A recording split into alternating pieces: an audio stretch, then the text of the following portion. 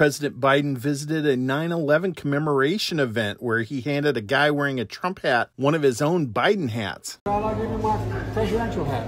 Presidential seal on it. You want to autograph it?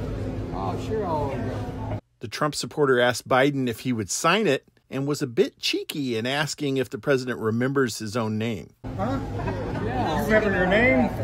I don't remember my name. I'm slow. And even went on to rub in that the president was old. Yeah, I know, man. I'm an old guy. And you're an old person. I know you would know about that. What? To which President Biden, who was clearly irritated by this point, jabbed back, "You wouldn't know about that." Stop being old. Oh, I know. All right. I'm a young timer. Then he said he reminded him of guys that he grew up with, that there was always one in the neighborhood. Maybe he was referring to his old nemesis, Corn Pop. You know, he reminds me of the guys I grew up with. There was always one in the neighborhood.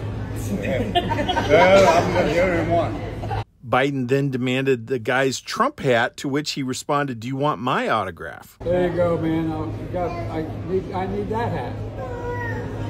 You want my autograph? Biden then declined the Trump supporter's autograph. When the crowd started to tell him to put on the Trump hat, he said, "I'm not going that far." Come on. I ain't going that far. Yeah.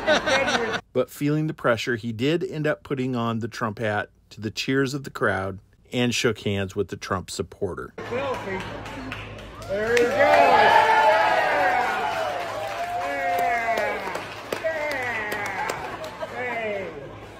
And then finished with the wisdom of his years. No eating dogs and cats.